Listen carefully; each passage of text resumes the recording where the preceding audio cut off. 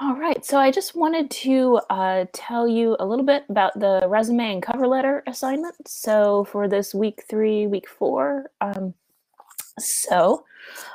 as you know, you'll be submitting 2 documents, the resume and cover letter. Now the formatting for that, all the information, that'll be in the week 3 lecture video. But before you get started with it, I want you to first find a job posting or an internship posting. So these are real life job postings. And then tailor both of your application documents to that position. So then imagine as if this were past graduation and you're looking for a job and you're actually going to apply. So it's as if you would actually apply for this job.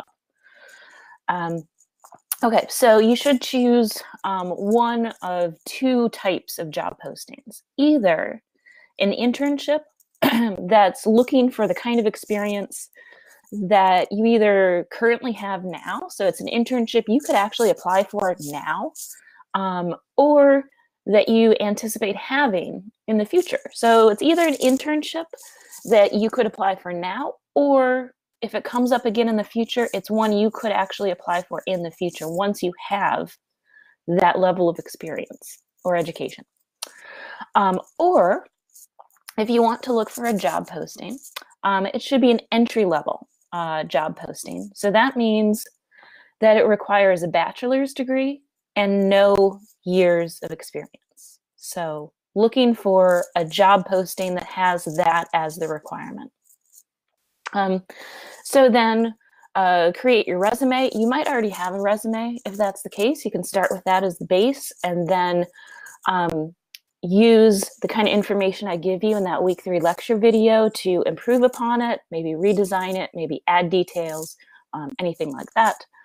But you do want to tailor both documents to this job posting. So that means looking for those keywords in the posting, putting those keywords in both documents. So then same thing for the cover letter. Follow my lecture video for info on that. I give you a sample format for the cover letter that you could download, use that as a template if you'd like. You don't have to. But definitely, just like any rough draft, focus more on the content than on the design or the formatting. So yeah, so that's it. That's for this week's rough draft assignment. So good luck.